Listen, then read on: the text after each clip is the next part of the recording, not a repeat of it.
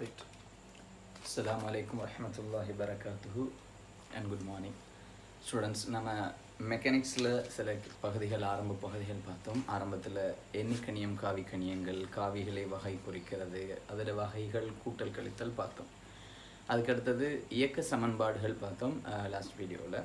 So இன்றைக்கி இன்ஷால்லா இயக்க சமன்பாடுகளில் சில வினாக்கள், சராசரி கதியதிகள் தொடர்பான சில வினாக்களை செய்து காட்டிக்கொண்டு புவியீர்ப்பின் கீழ் நிலைக்குத்தியக்கம் என்ற ஒரு புதிய பகுதிக்கு செல்லலாம்.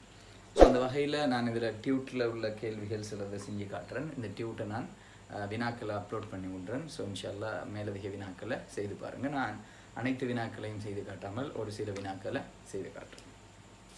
ரைட். இதில்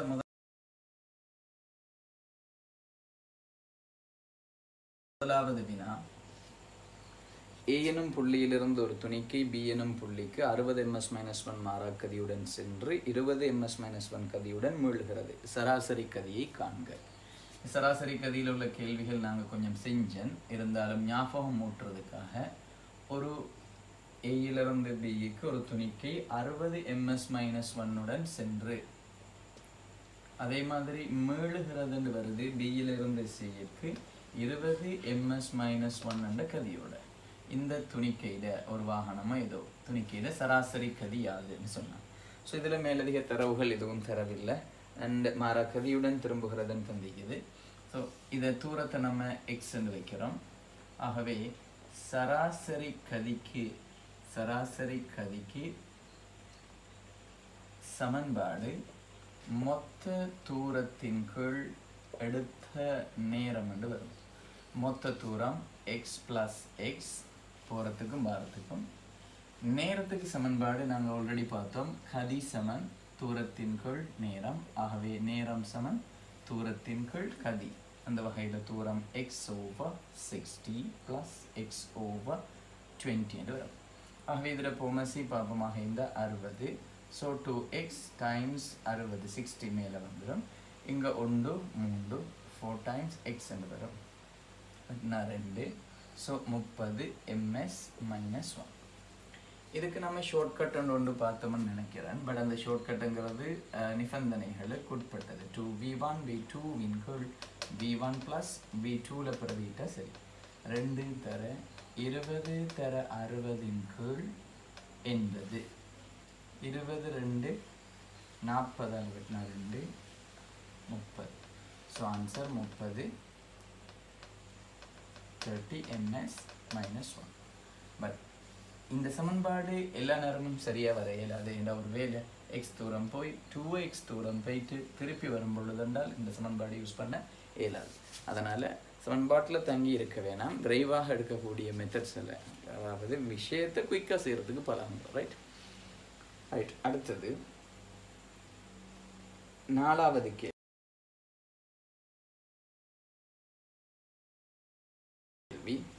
கொஞ்சம் வித்தியாசமான கேள்வி. முதலாம் கேள்வி, அதுக்கு 2-3 கேள்விகள் சர்வசாதாரணமாக நார்மலாக இதே பேட்டர்னில் நம்பர்ஸ் அதுகள் மாற்றப்பட்டிருக்குது. துணிக்கை ஒன்று T1 நேரத்திற்கு V1 கதியுடனும் T2 நேரத்திற்கு V2 கதியுடனும் செல்கிறது. அதன் இயக்கத்துக்கான சராசரி கதி. இங்கே பழைய நிலைக்கு மீண்டு வருகிறது என்ற கதைக்கு இல்லை. அப்போ நம்ம உருவாக்குறோம் ஒரு துணிக்கை ஒன்று A என்ற இடத்துல இருந்து அவர் சொல்றாரு V1 என்ற கதியோட T1 என்ற நேரம் இயங்குகிறது. சரி, அது இயங்கி எவ்வளோ தூரம் வந்திக்கும் B என்ற துண்டுக்கு வந்திக்குது. திருப்பி அதுக்கு அடுத்த கதி ஒன்று தாரார் V2 எனும் கதியுடன் T2 எனும் நேரம் இயங்குகிறது. ரைட். C என்றதுக்கு போயிடும். இப்போ எங்களுக்கு இந்த இடத்துல AB/BC இடையிலான தூரம் தரவு இல்லை.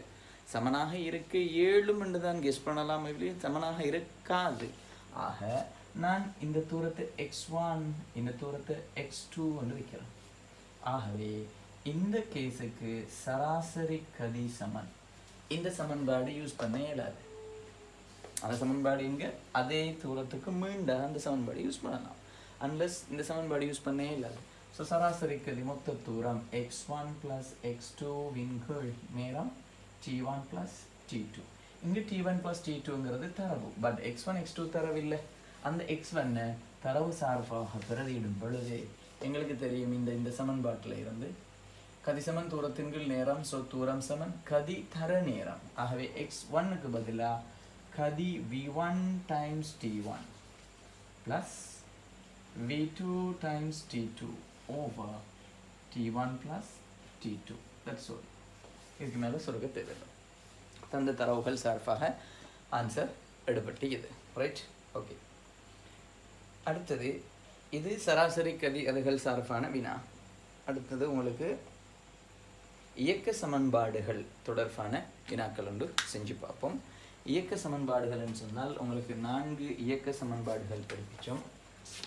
ஞாபகம் ஒன்றும் b Saman u plus at, s Saman ut plus half a t squared, v squared is equals to u squared plus 2as, s equals to u plus v by 2 into t. இதை நான் half times சொல்லிப்பேன். No issues, எல்லாம் உண்டுதான். இப்போ இந்த சமன்பாடுகள் அதுகளை use பண்ணுற மாதிரி சில வினாக்களை செஞ்சு பார்ப்போம். ரைட், இப்போ இதில் நான் செஞ்சு காட்ட போகிறது 5வது வினா.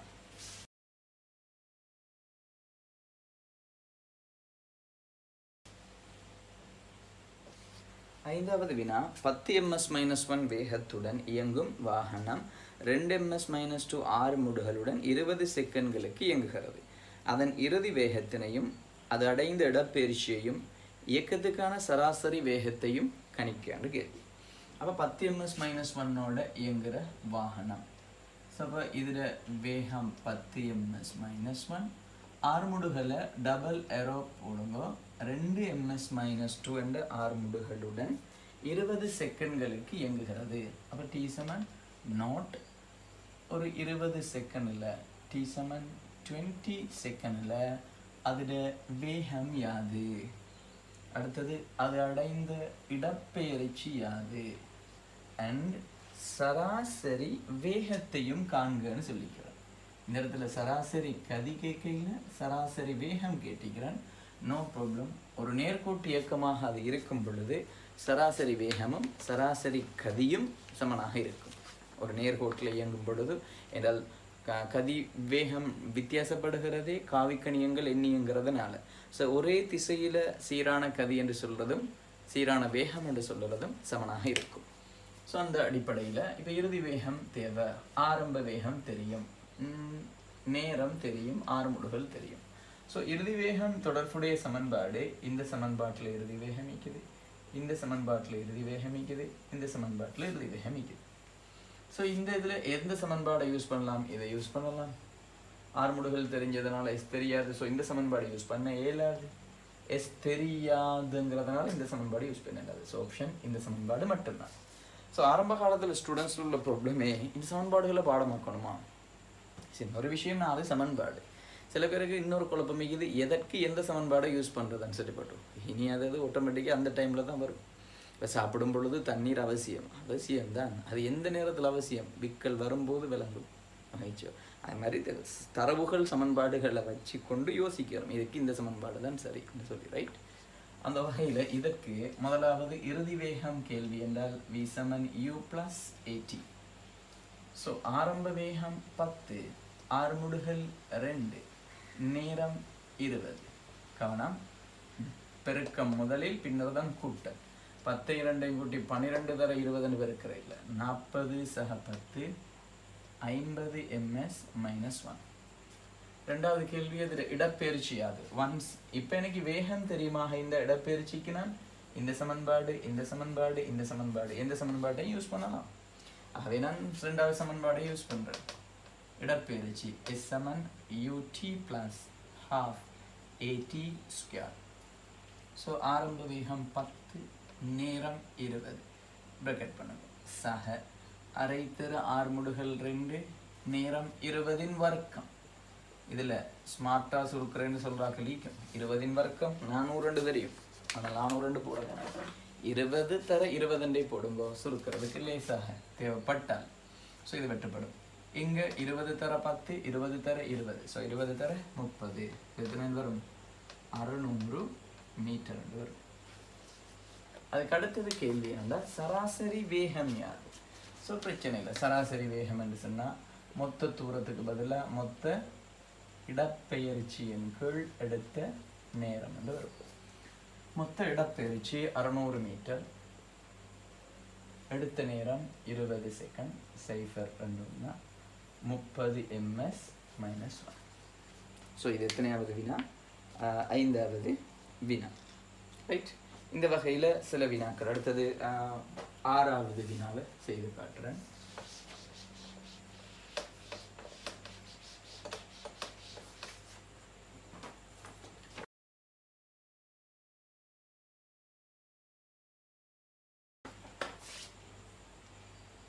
ஆறாவது வினா.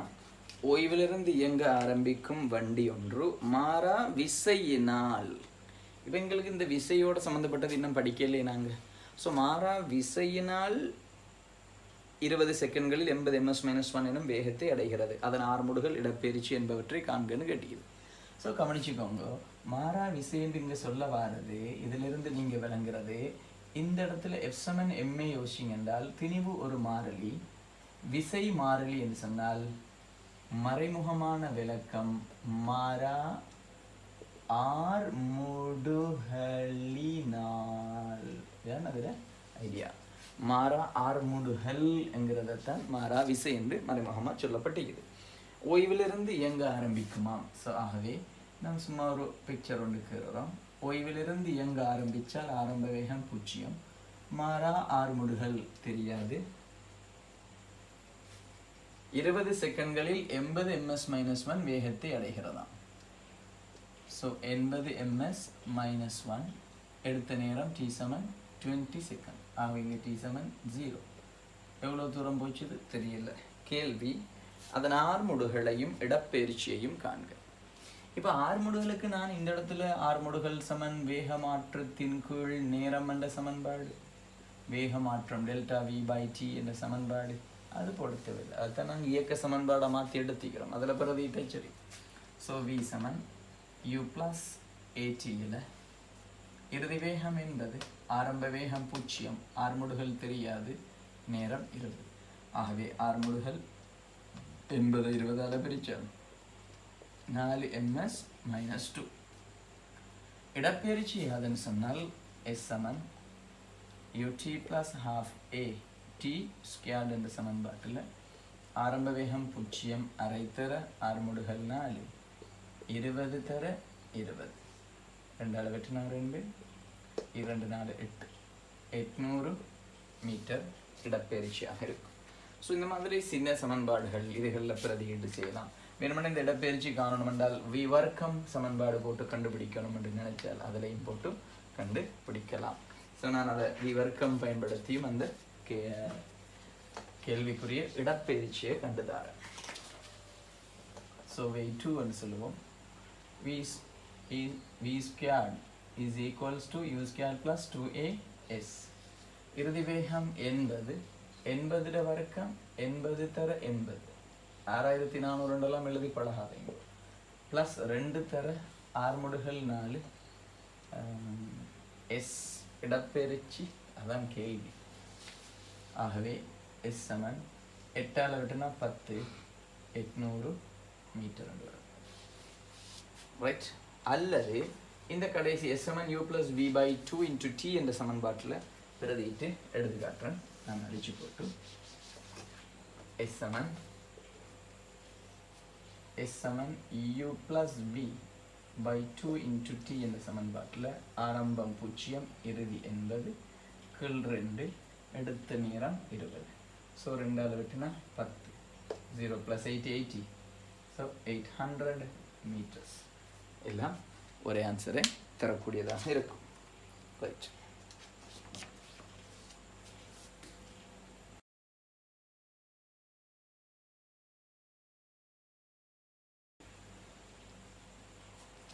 ரைட். இதில் கொஞ்சம் வித்தியாசமான வினாவாக 11வது வினா செய்து காட்டுறேன். ஓய்விலிருந்து புறப்படும் கார் மாறா விசையினால், மாறா விசைன்னு சொன்னால் எங்களுக்கு தெரியணும், மாறா ஆர்முடுகளினால் 0.1 ms-2 எனும் ஆர்முடுகளுடன், எஸ் அதுவும் தந்திக்குது, 5 நிமிடங்களுக்கு இயங்கிய பின்னர். அப்போ ஒரு கார் ஒன்று இதுன்னு தந்திக்குது, எஸ் கார் ரைட், இது நம்மளுக்கு இதே காராக இருக்கட்டும். ஓய்விலிருந்து புறப்படுகின்ற கார் 0.1 ms-2 ஆர்முடுகளுடன் 5 நிமிடங்களுக்கு இயங்குகிறது. So t = 0. இந்த இடத்துல 5 நிமிடம்ங்கிறத விட 5 தர 60 300 செகண்ட்ங்கிறது பிரயோசனம். என்றால் நியம அலகுகளை வச்சுக்கொள்வது லேசு, ரைட். 5 நிமிடங்கள் இயங்கிய பின்னர் தடுப்பு பிரேக்கினை பிரயோகிப்பதன் மூலம் 0.2 ms-2 எனும் அமர்முடுகளினால் ஓய்வுக்கு வருகிறது. இங்கால இதில் அமர்முடுகள் -0.2 ms-2 அமர்முடுகளினால் ஓய்விற்கு வருகிறது. அப்போ எவ்வளோ தூரம் போச்சுதுன்னு தெரியல. இறுதி வேகமும் 0 இருக்கிறது. ஸோ இந்த இடத்துல இது ஒரு வேகம் v என்று வைக்கிறது. இப்போ கவனிச்சுக்கோங்க, இதில் மொத்த தூரம் அதுகள் காண்றதுக்கு இயக்க சமன்பாடுகளை நான் ஒரே அடியாக பிரயோகிக்க முடியாது. ஸோ நான் இதை a என்ற நிலைங்கிறேன், இந்த நிலை b என்ற நிலை, இது c என்ற நிலை. தெளிவாக விளங்கிக்கோங்க. a to c நேரடியாக சமன்பாடுகள் பிரயோகிக்க முடியாது. காரணம் a to b வேறுபட்ட ஆறுமுடுகள், b to c இன்னொரு ஆறுமுடுகள், மேபி அது அமர்முடுகள். பட் ஆறுமுடுகள் வேறொரு ஆறுமுடுகளாக இருந்தாலும் ஒரே ஆறுமுடுகளுடனான இயக்கமாக இருந்தால் அந்த சமன்பாடு பயன்படுத்தலாம். இது வேறுபட்ட இயக்கமாக இருக்கும் பொழுது அந்த சமன்பாடு பயன்படுத்த இயலாது, நேரடியாக பயன்படுத்த இயலாது. a to b க்கு வேறையாகவும் b to c க்கு வேறையாகவும் பயன்படுத்தப்பட வேண்டும். ஸோ கேள்வி, அமர்முடுகிய நேரம் யாது? ஸோ இது ஆறுமுடுகள், அமர்முடுகிய நேரம் யாது? ஸோ நான் t என்று வைக்கிறேன், இல்லாட்டி t2 என்று வைக்கிறேன். 2 t1 அமர்முடுகிய நேரம் யாது? ஸோ நம்ம இதுக்குரியது ஆறுமுடுகள் a1 என்று வைக்கிறேன், அமர்முடுகள் a2 என்று வைக்கிறேன். ஸோ அதனால் நேரத்தை நான் t2 என்று வைக்கிறேன், குழப்பம் இல்லை. அமர்முடுகிய நேரம் யாது? எனக்கு அமர்முடுகிய நேரம் காணணும்னு சொன்னால் ஆறுமுடுகள் தெரியும், அப்போ v = u + at இறுதி வேகம் தெரியும், ஆரம்ப வேகம்னு சொல்லி நான் இந்த v என்ற வேகத்தை கண்டுபிடிக்கணும். கவனிச்சுக்கோங்க, ab என்ற இயக்கத்தில் இறுதி வேகம் v, ஆனால் BC என்ற இயக்கத்தில் அந்த இறுதி வேகம் v தான் BC என்ற இயக்கத்துக்கு ஆரம்ப வேகமாக இருக்கும். ஏன்னா அதுக்கு பிறகு பிரேக் பண்ணி தான் ஓய்வுக்கு வருது. ஆக ஃபர்ஸ்ட்டுக்கு நான் அவரை இந்த டைம் கேட்டாலும் நான் முதல்ல AB என்ற பகுதிக்கு என்ன செய்யணும், A to B என்ற பகுதிக்கு இறுதி வேகத்தை கண்டுபிடிச்சிக்கணும். ஆகவே இந்த திசையில் v = u + at. நான் இந்த திசை போட்டு எழுதுறத பிறகு ஹைலைட் பண்ண தொடங்குறேன். புவியீர்ப்பின் நிலை குத்தி இயக்கத்துக்கு ரீசன் இயக்க சமன்பாடுகள் திசையுடன் எழுதப்படல் வேண்டும் என்ற ஒரு கன்செப்ட் இது. இறுதி வேகம் தெரியாது, ஆரம்ப வேகம் 0, ஆறுமுடுகள் 0.1, நேரம் 300 சமன்பாடு பெருக்கினால் 30 ms-1. ஒன்ஸ் 30 ms-1 கண்டாதான் நாங்கள் b to c இயக்கத்தில் again v = u + at என்ற சமன்பாடை நான் யூஸ் பண்ணுவேன் என்றால் இறுதி வேகம் 0, b to c ஆரம்ப வேகம் இந்த v 30. இப்போ பாருங்க, ஆறுமுடுகள்ண்டா ப்ளஸ், பட் இது அமர்முடுகள். ஸோ -0.2 தர t2. இந்த மைனஸ் போட்டதுக்கு காரணம் ப்ளஸ் ஆறுமுடுகள், பட் அமர்முடுகள் என்றால் மைனஸ் தான் வரணும், அது போட்டால். ஆகவே t2 = 30/0.2. இதை சுருக்கிறதுக்கு கஷ்டப்பட தேவையில்லை. 300/2 யோசிச்சிங்கன்னா 150 செகண்ட் வரும், 150 செகண்ட்ஸ்.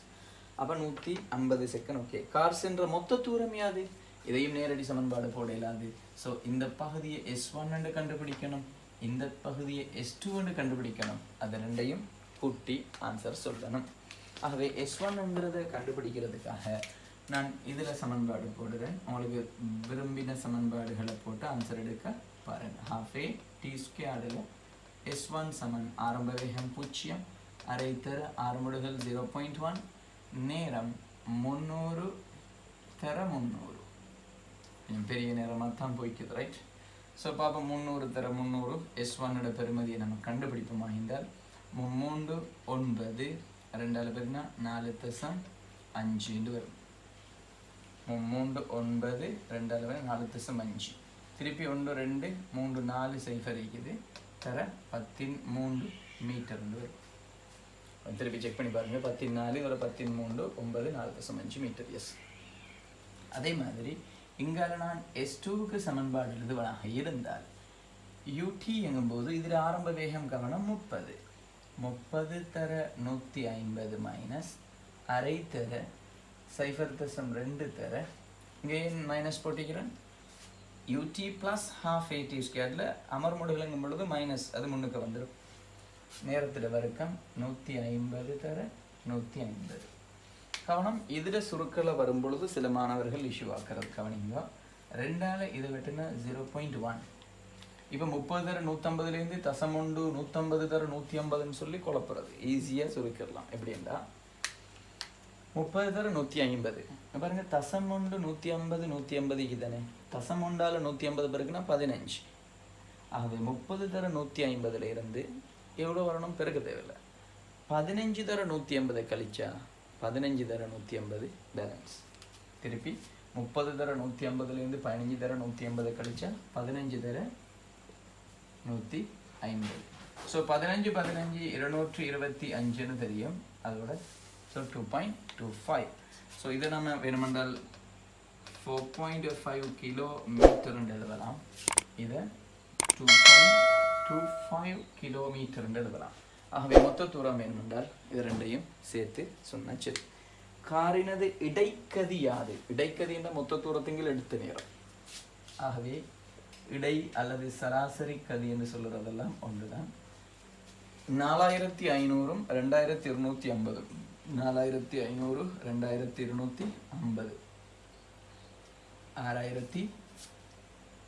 6750 கீழ் அங்கல்ல நேரம் மொத்த நேரம் இதற்கு 300 450 ஸோ கவனிங்க இப்படி சுருக்கிறதுக்கும் நான் சொல்லித்தர சுருக்கிறதுக்கும் டிஃப்ரெண்ட்டாக இப்போ திருப்பி தானே செய்யணும் 5ஆல் வெட்டி 9 5ஆல் வெட்டி 13 65 5 திருப்பி 9ஆல் வெட்டினா 1 45ல் 5 ஸோ 15 ms minus 1 வரும் இதுக்கு பேர் சுருக்கல் அல்ல சுருக்கிறது ஸ்மார்ட் வேயில் சுருக்கணும் கவனிங்க இது எத்தனைன்னு வந்தது 450 அலைஞ்சோ இதை யோசிக்கலாம் 150ல் 15 இதை நீங்கள் இந்த 4500 எப்படி யோசிக்கலாம் 450ல் 10 150ல் 30 இது 150ல் 15 அப்போ 150ல் 45 ஸோ 150 தர 45ன் கீழ் 450 சைஃபர் எங்கே விட்டி 45 எங்கே விட்டுனா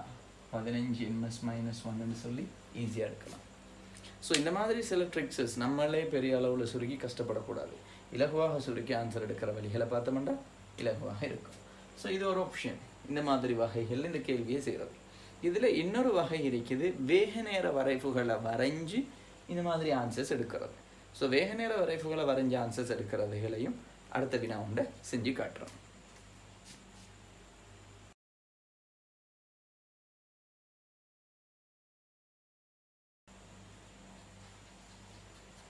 ரைட் இப்போ இதில் தொடர்ச்சியாக இந்த இயக்க சமன்பாடுகள் மூலம் தீர்க்கிற சில வினாக்களை வேக நேர வரைவுகள் மூலமும் தீர்க்கலாம் அது எப்படின்னு சொல்லி பார்ப்போம் ஏன்னா சில நேரங்கள் இந்த டைப்பில் தான் கூடுதலாக கேள்விகளும் வாரதும் இயக்க சமன்பாடுகளை யூஸ் பண்ணிட்டு விட ஸோ வேக நேர வரைவுன்னு சொன்ன என்னென்றால் ஜஸ்ட் ஒரு கிராஃபிக்கல் இன்டர்பிரிட்டேஷன்ஸ் இப்போ நம்ம நேரத்தோட செஞ்ச கேள்வி இது எத்தனையாவது கேள்வி 11வது கேள்வியை நான் வசனத்தில் சொல்லி அவ்வளோ தூரம் கஷ்டப்பட்டதுக்கு இதே நேரம் ஒரு விடி கிராஃபாக இருந்தால் ஆறுமுடுகள் அமர்முடுகள் இது மட்டும் சொல்லுவனாக இருந்திருந்ததாலே இதுக்குரிய தரவுகள் மட்டும் தந்தாலே போதும் உங்களுக்கு இந்த இடத்துல 5 minutes என்று தந்து இதில் ஆறுமுடுகளோட பருமனும் அமர்முடுகளோட பருமனும் தந்த இந்த படத்தை பார்க்கும் பொழுதே எங்களுக்கு சில விடயங்களை விளங்கிக் கொள்ளலாம் ஓய்விலிருந்து சீரான ஆறுமுடுகளுடன் புறப்படுகின்றது 5 நிமிடங்களுக்கு இயங்கி பின்னர் அமர்முடுகி ஓய்வுக்கு வருகிறது ஸோ கேள்வி என்ன அமர்முடுகிய நேரம் இதைத்தான் நான் T2 வச்சேன் அப்போ நம்ம வேகம்னு சொல்லி ஒன்று கண்டுபிடிச்சோமே அந்த வேகம் இது 0.1 இது 0.2 ms minus 2 அந்த மாதிரி வருது இப்போ ஒரு வசனத்தில் பெருமளவு கஷ்டப்படுற சில பகுதிகளை கிராஃபிக்கலி ஈஸியாக இன்டர்பிரேட் பண்ணக்கூடிய ஒரு மெத்தட் தான் விடி கிராஃப் ஸோ அந்த அடிப்படையில் 12வது வினாவை இந்த வேக நேர வரைவின் அடிப்படையில் செஞ்சு பார்ப்போம் எனும் புகையிரத நிலையத்திலிருந்து ஓய்விலிருந்து புறப்படும் ஒரு புகையிரதம் முதல் 4 நிமிடங்களுக்கு 1 ms minus 2 எனும் சீரான ஆறுமுடுகளுடன் இயங்கி பின்னர் பெற்ற வேகத்துடன் சீராக இயங்கி பின்னர் அமர்முடுகலினால் நிலையம் பியில் ஓய்வுக்கு வருகிறது. அப்போ இந்த இடத்துல ஒரு ஆர்முடுகல் ஈக்குது, அதுக்கப்புறம் ஒரு சீரான வேகம் ஈக்குது, அதுக்கப்புறம் ஒரு அமர்முடுகல் ஈக்குது என்கிற கதை ஒன்று ஈக்குது. சரி, இந்த அடிப்படையில் இப்போ நம்ம ஜிடி கிராஃபை நமக்கு உருவமாக இருந்தால், இந்த இயக்கத்துக்கான வேக நேர வரைவு நமக்கு உருவமாக இருந்தால், ஓய்விலிருந்து புறப்பட்டு ஆர்முடுகி திருப்பி சீரான வேகத்தோட இயங்கி 4 நிமிடங்களுக்கு ஆர்முடுகியதான் 8 நிமிடங்களுக்கு கிட்டத்தட்ட சீரான வேகத்தோட போய்க்குது. 8 நிமிடங்களுக்கு சென்று பின்னர் 1/3 மேலே உயர் அமர்முடுகல், அதை நம்ம பொருள் நான் கரைக்கிறேன். அது எப்படி வருமாட்டு சரி. ஸோ கவனிச்சுக்கோங்க, இது டி. ஸோ நான் டைமை செகண்டில் வச்சுப்போம். வேகம் ms-1 வரும். இது ஓய்வு 0 ஆரம்பிக்கிறேன். இப்போ அவர் சொன்ன தரவுகளை நான் அதில் குறிக்கிறேன். 1/6 ms-2 என்ற ஆர்முடுகளுடன் 4 நிமிடங்களுக்கு இயங்கி இந்த இடம் ஃபோமின் பின்னர் பெற்ற வேகத்துடன் 8 நிமிடங்களுக்கு இயங்கி இறுதியாக 1/3 என்ற அமர்முடுகளினால் ஓய்வுக்கு வருகிறது. இதை நான் T3 என்று வைக்கிறேன். ஏன்னால் அது 3வது சந்தர்ப்பம்ங்கிறதுனால 1 2 3 என்று வைப்போம். ஸோ இந்த வேகம் என்று வைப்போம். இப்போ கேள்வி என்னென்றால், ஏபி இடையில் ஓய்வடைகிறது, வேக நேர வளையறைந்து நிலையங்களுக்கு இடையிலான தூரம் யாது? ஸோ இதில் பரப்பை கண்டமெண்டா எங்களுக்கு போதும். ஸோ இதில் பரப்பை காண்றதுக்கு எங்களுக்கு என்ன தரவு தேவை? இந்த டைம் தேவை, அதே மாதிரி இந்த வி தேவை. அப்படின்றத தான் இந்த உயரம் கண்டுபிடிக்கலாம். ஆகவே இது ஒரு சரிவகம். சரிவகத்தில் பரப்பு காண்றதுக்குரிய தியரி உங்களுக்கு தெரியும். அரை தர சமாந்தர பக்கங்களின் கூட்டுத்தொகை தர செங்குத்து உயரம். ஸோ இந்த அடிப்படையில் இந்த வினாவை செய்கிற நேரம் கவனிச்சுக்கோங்க. அவர் கேள்வியிலே சில நேரங்களில் எஸ்ஏ ஆரம்ப பகுதிகளில் தரலாம். வேக நேர வரைவில் இருந்துன்னு சொன்னால் இந்த வேகத்தை நான் கண்டுபிடிக்கிறதுக்கு இயக்க சமன்பாடு போடக்கூடாது. ஸோ அதனால் இந்த கோணத்தை நான் θ1ங்கிறேன், இந்த கோணத்தை நான் θ3ங்கிறேன். θ2 எங்கேன்னு தேட வேணாம், இந்த ஓர்டருக்காக, ரைட்? அதே மாதிரி இந்த இடப்பெயர்ச்சி S1, இந்த சீரான வேகம் S2, இந்த சீரான அமர்முடுகளோட போகிறத S3 என்று வைக்கிறோம். ஸோ நான் எல்லாம் அந்த விளக்கப்படுறதுக்காக ஒரேடியாக இந்த பகுதியோட சேர்த்து. இப்போ உங்களுக்கு தெரியும், விடி கிராஃபோட சாய்வு ஆர்முடுகளை தரும், வேக நேர வரைவின் சாய்வு ஆர்முடுகளை தரும். நான் இது போன வீடியோவில் பார்த்தோம். அந்த விடி கிராஃப் நேர அச்சோடு அமைக்கிற பரப்பு இடப்பெயர்ச்சியை தரும். அந்த அடிப்படையில் நான் இதுக்கு சாய்வு எடுக்கிறேன்னு கவனிச்சுக்கோங்க. tan θ1 எடுத்தா எதிர்பக்கம் v, அயற்பக்கம் 4 நிமிடம். ஸோ 4 தர 60. அந்த tan θ1ங்கிறது அவர் தந்த 1/6 இந்த ஆர்முடுகளே, அதனால் இதிலே சமப்படுத்துகிறேன். 6ஆல் வெட்டி விட்டா 10. ஸோ v சமன் 40 ms-1 என்று ஃபர்ஸ்ட்டுக்கு கண்டுபிடிக்கணும். அந்த வேகத்தை கண்டா திருப்பி இதுக்குரிய நான் ஆர்முடுகள் சாய்வுக்குரிய சமன்பாடு போட்டு T3 கண்டுபிடிச்சிருவேன். திருப்பி tan θ3 சமன் 40/T3, அது இதுக்கு சமன் 1/3க்கு சமன். ஆகவே T3 என்கிறது குறுக்க பிறக்கினால் 120 செகண்ட், 120 செகண்டாக இருக்கும். ஸோ நான் அது ரெண்டையும் கண்டுட்டேன்னு சொன்னால் இப்போ எனக்கு நிலையங்களுக்கு இடையிலான தூரத்தை கண்டுபிடிச்சிடுவேன். நிலையங்களுக்கு இடையிலான தூரம்ங்கிறது ஏபி இடையிலான தூரம் நான் SAB என்று வைக்கிறேன். அரை தர சமாந்தர பக்கங்களின் கூட்டுத்தொகை. இது ஃபுல்லாக 4 நிமிடம். ஸோ 4 தர 60, 240 செகண்ட். 8 நிமிடம், 8 தர 60, 480 செகண்ட். இது 120 செகண்ட். அவை கூட்டினால் 480 120 500 600 840, இங்கே ஒரு 480, 840 480 0 8 4 12 9 4 13. எஸ் 1300. இதுக்கு இன்னொரு வழிக்கு சொல்லி தரேன். 1320 அரை தர சமாந்தர பக்கங்களின் கூட்டுத்தொகை தர செங்குத்துயரம். செங்குத்துயரம் விங்கிறது 40. ஸோ 2ஆல் வெட்டினோம்னு சொன்னால் 20 வரும். ஸோ தூரம் 26.400 மீட்டர். So 26.4 kilometres. சரி, இதை இன்னொரு வகையில் செய்யலாம். எப்படி, நான் இதில் ரொம்ப கஷ்டப்பட்டுட்டேன், 480 அதெல்லாம் கூட்டுறதே கஷ்டப்பட்டுட்டேன். இது 120 செகண்ட் தானே, அதே 2 நிமிடம். அப்போ ஒன்று செய்யலாம், 4 8 12 2 14 8 22 நிமிடம். ஆக SABயை நான் என்னென்னு கண்டுபிடிச்சிக்கலாம், அரை தர 22 தர 60, செங்குத்தீரம் எவ்வளோ 40. எப்படி முடிச்சிருந்தால் ஈஸியாக முடிக்கும். ஸோ 2ஆல் இதை வெட்டி விட்டு நான் என்ன செஞ்சுக்கலாம், 20 போட்டால் இனி 6 12 இல்லாட்டி 6 தர 22 132. So answer 26.4 kilometre. இதுதான் புகையிரத நிலையங்களுக்கு இடைப்பட்ட தூரம். இன்கேஸ் இந்த இடத்துல என்ன தந்திருந்தால், இந்த இடத்துல சராசரி கதி கேட்டிருந்தால் தூரத்தை நேரத்தால் பிரிச்சுக்கலாம். பட் தூரம் கிலோமீட்டர்ல இருக்குது, நேரம் நிமிடத்தில் இருக்குது. அவை இஷ்யூ செய்யுது. ஒன்று கிலோமீட்டர் பர் ஹவரில் கொடுங்க, அல்லது மீட்டர்ஸ் பர் செகண்டில் கொடுங்க. கிலோமீட்டர் பர் மினிட்ஸில் கொடுக்குற இல்லை, வளமையாக கேட்குற இல்லை. இன்கேஸ் அவர் கேட்டால் ஆன்சர் அதில் கொடுக்க பழகும். நம்ம எதுக்கும் ரெடியாக இருக்கணும். நார்மலி சராசரி கதி எதுகள் கேட்குறது MS-1 அல்லது கிலோமீட்டர் பர் ஹவர். இன்கேஸ் அவர் கிலோமீட்டர் பர் நிமிடத்தில் கேட்டிருந்தா அப்போ மாறி கேட்டுட்டாருண்டு இல்லை, கேட்கறதுக்கு பதில் கொடுக்க தெரிஞ்சிக்கணும் எப்பயும். Right, okay. இப்போ உங்களுக்கு அடுத்த இஷ்யூ சொன்னிக்குது, கிலோமீட்டர் பர் ஹவரில் இருந்து மீட்டர்ஸ் பர் செகண்ட், அப்படி அதுகளுக்கு இடையிலான தொடர்பு என்னன்ற ஒரு கன்வர்ஷன் வந்து செய்யணும். ஸோ அதை கொஞ்சம் சொல்லித்தாரு. ரைட்,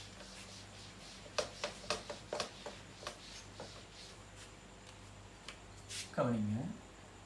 கிலோமீட்டர் பர் ஹவரில் இருந்து MS-1 மீட்டர்ஸ் பர் செகண்டுக்கு எப்படி மாற்றுறது, கன்வெர்ட் பண்ணுறது? நான் இப்படி எழுதுறேன், MS-1க்கு மாற்றுறதுக்கு என்ன செய்யணும்? அல்லது மீட்டர்ஸ் பர் செகண்டுக்கு சில கேள்வி தந்திப்பார், அதை கிலோமீட்டர் பர் ஹவருக்கு மாற்றுறதுக்கு என்ன செய்யலாம், என்ன ஈஸி ஐடியான்னு பார்ப்போம். ரைட், நம்ம ஏதாவது ஒன்று எடுப்போமே. கிலோமீட்டர் பர் ஹவர்ண்டா மீனிங் என்ன? ஒரு ஹவருக்கு இத்தனை கிலோமீட்டர் செல்லும், அதான் அதில் மீனிங். மீட்டர்ஸ் பர் செகண்ட் என்றால் ஒரு செகண்டுக்கு இத்தனை மீட்டர் செல்லும். உதாரணமாக 20 மீட்டர் பர் செகண்ட் அப்படின்னா பர் செகண்ட் 20 மீட்டர் செல்லும். ஒரு செகண்டுக்கு 20 மீட்டர் பயணிக்கும், அதான் அதில் மீனிங். ரைட், ஆகவே இப்போ நான் கிலோமீட்டர் பர் ஹவர் எடுக்கிறேன்னு கவனிச்சுக்கோங்க. ஒரு ஹவருக்கு 1 கிலோமீட்டர் செல்லும் அப்படின்னா 1 கிலோமீட்டர் பர் ஹவர் என்றால் என்னன்னு மாற்ற போகிறேன். ஒரு ஹவர்ன்னு சொன்னால் 60 தர 60 செகண்ட். 1 கிலோமீட்டர் என்றால் 1000 மீட்டர். ஆகவே ஒரு செகண்டுக்கு எவ்வளோ தூரம் செல்லணும்? 1000 மீட்டரை 60 தர 60ஆல் பிரிக்கணும். சைஃபரை வெட்டி, சரி, சைஃபரை வெட்டி, திருப்பி இங்கே ஒரு சைஃபரை வெட்டி 10/36. சரி, வெட்டினா 5, 2ஆல் வெட்டினா 5, 2ஆல் வெட்டினா 3. ஸோ 5/18 மீட்டர் செல்லும். அப்போ இதில் மீனிங் என்னன்னு சொல்லி விளங்குங்க. ஆகவே 1 கிலோமீட்டர் பர் ஹவர் என்று சொல்லுறது 5/18 மீட்டர் பர் செகண்ட். அதுக்கு அடுத்தது வேணும்டா அப்போ 1 MS-1 இதை அப்படி பொறுக்க விட்டுருங்க. 18/5 கிலோமீட்டர் பர் ஹவர். இப்போ இதிலிருந்து நீங்கள் விளங்க வேண்டியது என்னன்னா, உங்களுக்கு kilometre per ஹவர்லேருந்து metre per second கேட்டால் நான் சொல்கிறத நல்லா விளங்கிக்கணும். கிலோமீட்டர் பர் ஹவர் தந்து போட்டு மீட்டர் பர் செகண்ட் கேட்டால், இப்போ நான் சொல்கிற இந்த ஒரு மத்தையை விளங்கிக்கோங்க. 1 5/18, அடுத்தது 18/5. இதில் எது பெருசு? நம்பர்ஸ் வைஸ் 5/18ங்கிறது ஒன்றை விட ரொம்ப சின்னது. 18/5ங்கிறது கிட்டத்தட்ட 3.6 கிட்ட வரும். அப்போ நான் சொல்கிறத விளங்கிக்கோங்க. இப்போ kilometre per ஹவருங்கிறது kilometre per hour பெரிய ஆள், மீட்டர் பர் செகண்ட் சின்ன ஆள். சரி, கிலோமீட்டர் பர் ஹவர் பெரிய ஆள், மீட்டர் பர் செகண்ட் சின்ன ஆள். அப்போ நான் கேட்குறேன், சின்னவரை பெரியவராக மாற்றணும்னு சொன்னால் என்ன செய்யணும்? பெருசால் பெருக்கணும். பெரியவரை சின்னவராக மாற்றணும்னு சொன்னால் சின்னதால் பெருக்கணும். அந்த அடிப்படையில் சின்னவரை பெரியவராக மாற்றணும்னா பெருசு 18/5, 18/5ஆல் பெருக்கணும். அதே மாதிரி பெரியவரை சின்னவராக மாற்றணும்னு சொன்னால் 5/18ஆல் பெருக்கணும். ஸோ இதுதான் சிம்பிள் கன்வர்ஷன் டெக்னிக். ஸோ ஆக இந்த metre per second kilometre per ஹவருங்கிறத மாற்றுறதை பார்ப்போம். உதாரணம் வந்து செஞ்சு பார்க்குறேன். 20 ms - 1 கிலோமீட்டர் பர் ஹவரில் தருகன்னு கேட்டால் நம்ம பார்க்கணும் யாரு மீட்டர் பர் செகண்டில் உள்ளதை கிலோமீட்டர் பர் ஹவரில் கேட்குறோம். அப்படின்னா சின்னதரை பெரியவராக மாற்றணும். அப்படின்னு என்ன செய்யணும்? பெருசால பெருக்கணும். ஆக என்ன செய்யணும்? 20 ms - 1 சமன் 20 பெருசால பெருக்கணும்டா 18/5 பெருக்கணும். 5 வெட்டினா 4 8 32 3 மிச்சம் 1 4 72 kilometre per hour. 20 ms - 1ங்கிறதும் 72 kilometre per ஹவருங்கிறதும் சர்வசமனானவை. சரி, இந்த மாதிரி சில ட்ரிக்ஸ் எல்லாம் நம்ம பிடிச்சி வச்சுக்கணும்னா ஓகே. அதே மாதிரி இன்னொன்று கேட்டால் உதாரணமாக சரி ஒரு 144 அதாவது 108 கிலோமீட்டர் பர் ஹவரினை ms - 1ல் தருகன்னு கேட்டால் என்ன செய்யணும்? 108 கிலோமீட்டர் பர் ஹவரை எத்தனையால் பெருக்கணுங்கிற சின்னதா அப்படின்னா 5/18 பெருக்கணும். 9 வெட்டினா 2 9 வெட்டினா 1 2 2 வெட்டினா 6. So 30 ms - 1. ஸோ இதுதான் metre per second kilometre per ஹவருக்கு மாத்திர டெக்னிக்ஸ். ஸோ இதுகள் சில நேரங்களில் அவருடைய தரவுகள் அந்த வேக நேர வரைவுகளோட தரவுகள் கிலோமீட்டரில் ஹவர்ஸில் மினிட்ஸில் இருக்கும். ஸோ எல்லாத்தையும் சிலது நம்மளுக்குரியதுகளாக மாற்றி விட்டு கேள்வி செய்கிறது ஈஸியான ஒரு அணுகுமுறையாக காணப்படும். ஸோ VT கிராஃபில் இன்னும் ஒரு உதாரண வினா உண்டு, பார்ப்போம்.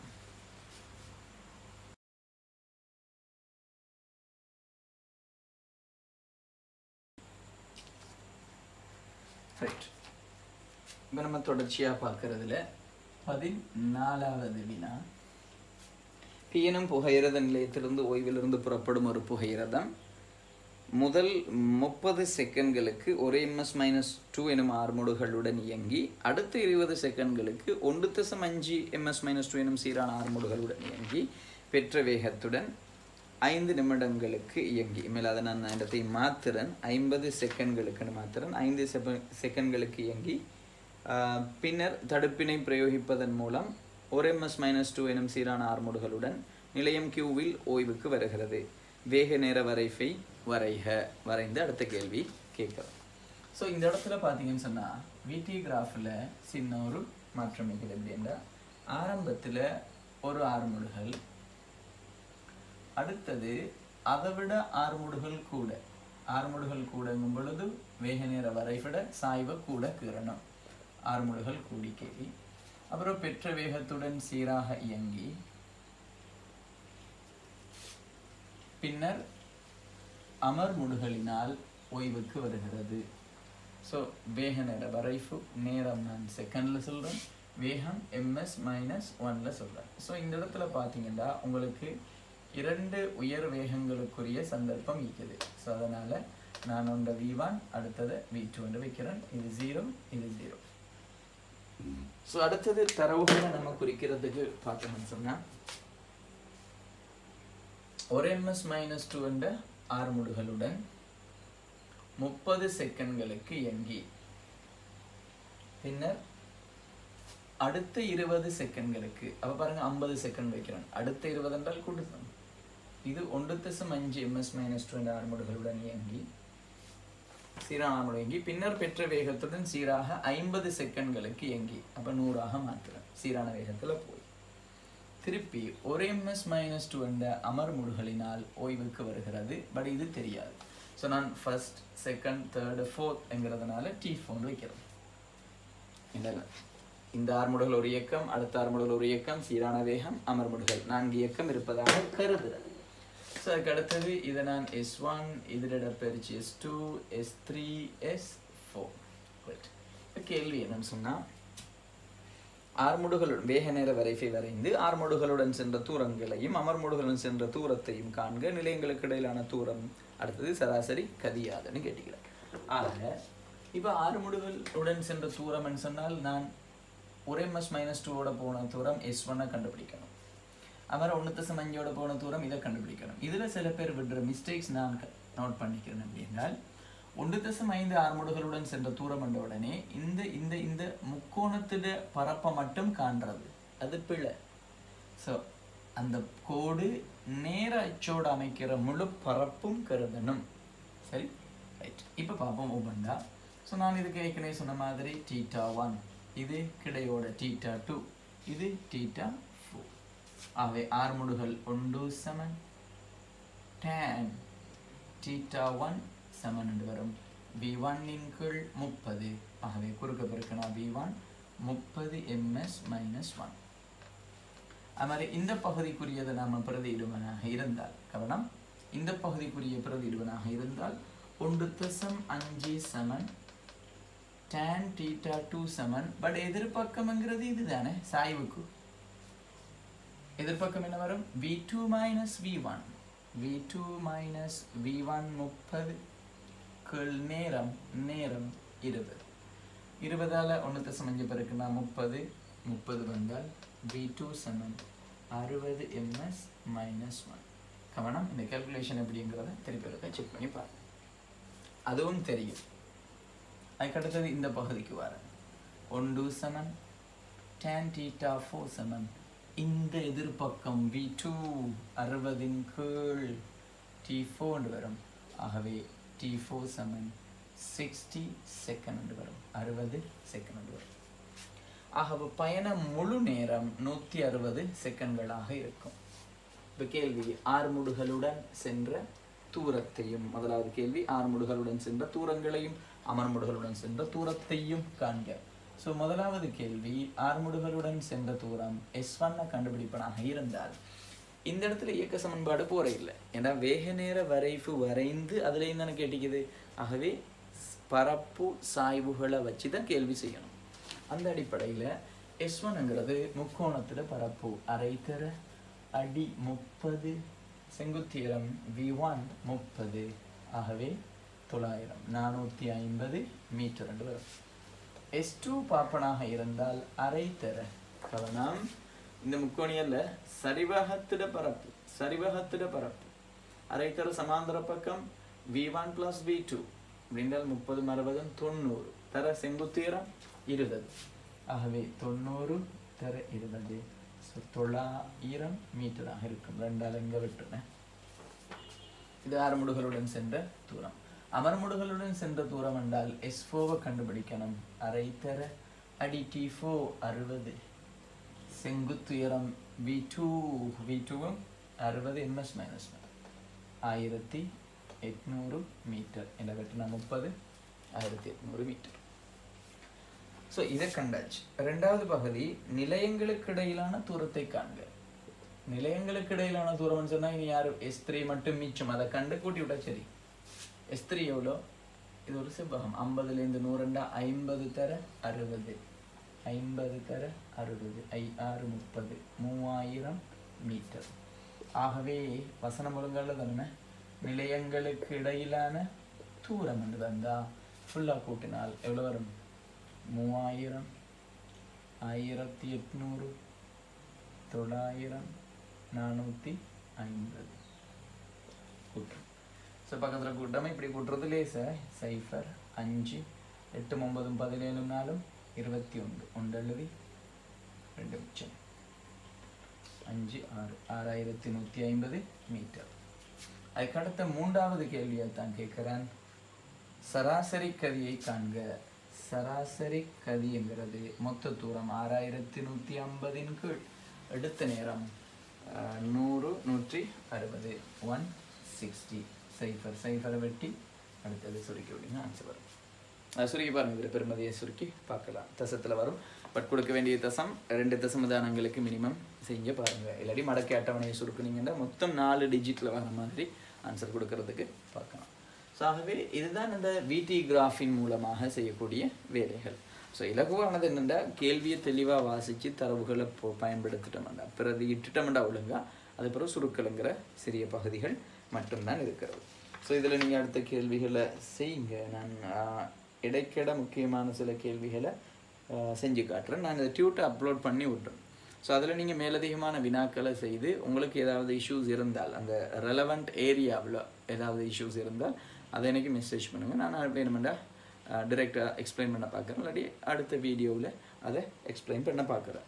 ஸோ நம்ம அடுத்த வீடியோவாக புவியீர்ப்பின் கீழ் நிலைக்குத்து இயக்கம் சம்மந்தமாக பார்க்க போகிறோம். அதாவது மோஷன் அண்ட் கிராவிடேஷனல் எக்ஸலரேஷன் சொல்லி புவியீர்ப்பின் கீழ் நிலைக்குத்து இயக்கம் என்ற ஒரு பகுதி. ஸோ அந்த பகுதியோட சந்திப்போம்.